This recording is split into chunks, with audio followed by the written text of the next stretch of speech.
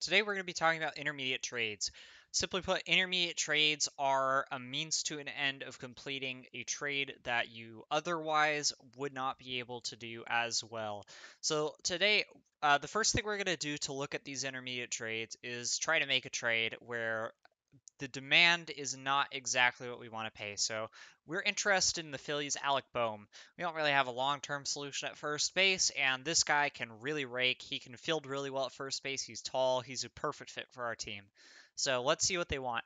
And this is a lot more than we want to pay. Now, maybe we're willing to trade a top player, but it's got to be somebody like, say, Will Smith. And this isn't going to cut it. So we like a lot of the players on our team. What we need to do is find a player who can essentially fill in on this trade that we can pick up cheaply and will help make this work significantly better. So we're going to go to the Padres, and one of the most commonly known intermediate pieces or just higher value trade targets is Tommy Pham. So the Padres, who are a little bit tight in budget space, do not really like Pham, who's making about $9 million, but Pham is a pretty good on base guy. He's very good defense in left field.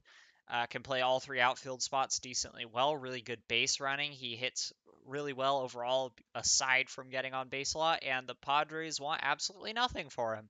So we're just going to throw in a random player, get his contract retained as much as they're willing to, so 15% complete the deal. And now we're going to throw in Pham to this Phillies deal with Bohm and see how that might potentially affect their asking price overall. So here we have Pham on the DFA list, and now we can see how this affects the trade. So it appears that they are willing to accept more players, but they can afford less in this case. I believe Dustin May wasn't on the list before. Let me just check and make sure that's the case. Yeah, so with Tommy Pham, they're now willing to accept Dustin May. So they basically have had their trade stance improved, and we literally picked him up for nothing. He is making this trade a little bit easier on us. So in this case, let's just say hypothetically, May is a player that we are willing to trade, and the guys ahead of him aren't. So now we have used Tommy Pham as a player we picked up for nothing, an intermediate chip, to cut down on the price of the deal. Now, it doesn't have to be a player you pick up for nothing. It could be a player that the other team values highly. So let's say you're trading for somebody like Evan White. The Mariners don't really like Evan White, but maybe another team does. So you pick him up, and then you can immediately trade him to another team. And yeah, he's going to cost you a little something on the Mariners side, but if it's going to reduce, say, Dustin May to Evan White in this deal, then that's something you're absolutely going to want to go for. Overall, intermediate trades are a great way of lessening the burden on your trade price, allowing you to retain your stars while you're picking up some of the higher end players yourself. So this is why I like recommending that people are constantly trading, constantly making moves, because there will always be players undervalued or discrepancies in how teams value players that you can exploit by picking up guys that you notice are significantly undervalued by a team, and then even if you don't want to keep them around, immediately flipping them to another team like we're doing here. We don't really have a spot for Tommy Pham on our team. So what are we doing? We're trading him right to the Phillies to lessen the price of picking up Alec Bohm, a player we do see as a long-term solution on our franchise. So overall, there are a couple other things you can do with intermediate trades or similar types of things.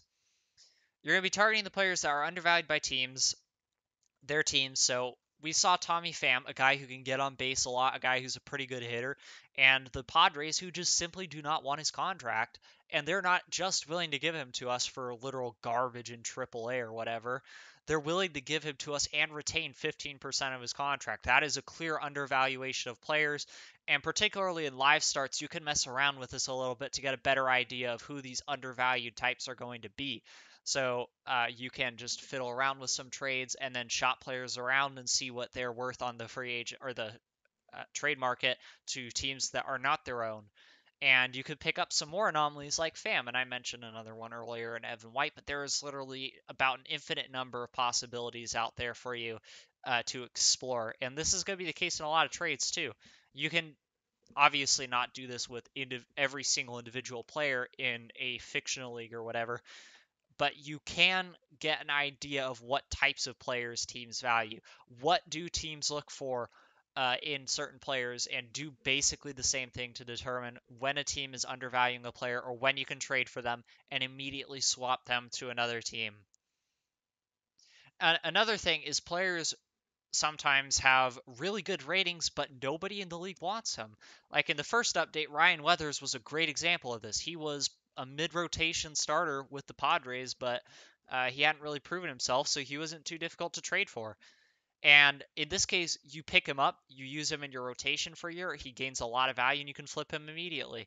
There are plenty of players out there like that, and overall, recognizing those guys and using them as intermediate chips, but well, they'll be on your team to add value. So essentially, they're playing for your team, they're giving value to your team, and then later on, you trade them at a higher price than they were worth before. And especially for rebuilding teams or when you're first starting off your franchise and trying to get to a point where you're happy with all your players, I strongly recommend doing this strategy, especially for any spot in your team that you do not believe is perfectly set. You want to constantly be moving these players through that are temporary type guys, just players that are gaining value, adding to their trade value on your team before you give them to another team.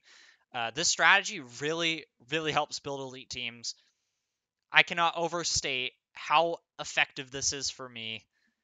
Just being able to essentially keep all the players you like, cycle through good quality talent, and get it to other teams at a significantly cheaper price. So, again, this is essentially trading out, say, a Gavin Lux for Alec Bohm trade to a whatever that random prospect, and say Evan White for Alec Bohm trade. You can really cut down on prices and very effective strategy. I hope this was helpful for you guys. Be sure to leave comments if you have any questions. I would be more than happy to help, and I'll see you guys in the next video.